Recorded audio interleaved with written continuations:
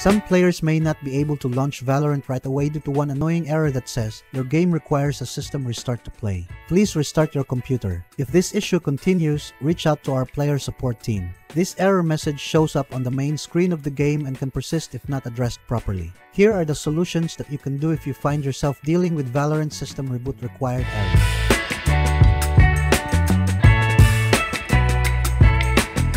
By the way, please like and share our videos to help those who might have the same issues so that we can help them too. Once you're done, then let's begin. Fix number 1. Reboot your PC. If you haven't tried it yet, be sure to follow the message and simply restart your machine. If that won't do anything, then continue with the rest of the solutions. Fix number 2. Run the game in administrator mode. By design, Valorant should run normally whether it's on administrator mode or not. However, some security settings may limit certain programs from running and may require them to be running with an administrator privilege only.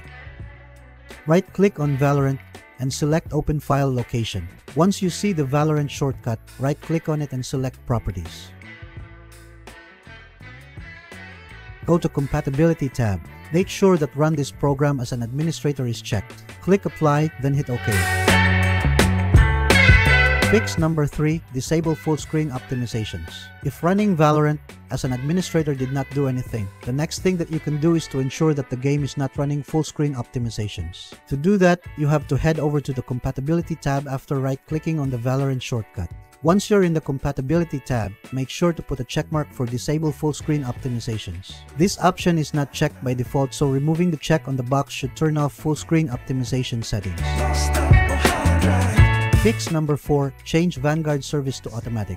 Valorant requires Vanguard Anti-Cheat or VGC service to be running all the time. If this service has been disabled for some reason, it can be the reason why the game won't launch and showing the system reboot required error. Open the Run dialog box by pressing the Windows key plus R on your keyboard. Type msconfig and press enter. Select Services tab. Find VGC and tick the box beside it to turn it on. Hit Apply and click OK. Click Restart to restart your computer. Once the PC has restarted, run Valorant and check if the system reboot required error returns. If it does, you'll have to ensure that VGC is set to run automatically. Open the Run dialog box again. Type services.msc and press enter. Find VGC and right-click on it. Select Properties. In Startup type, click on the down arrow and select Automatic. Hit Apply and click OK. Restart your PC again, then run the game to check for the problem. Fix number 5. Check for updates to your device drivers. Keeping your drivers up to date must be done on a regular basis whether you have a problem or not.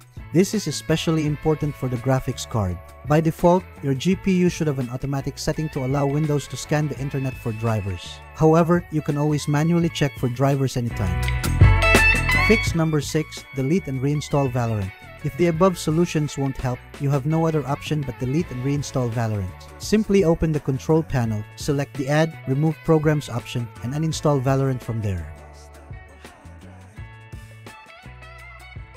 That's it. If you think that this video is helpful, we would appreciate it. If you can leave a like or comment, subscribe to our channel or share this video to your friends. This can greatly help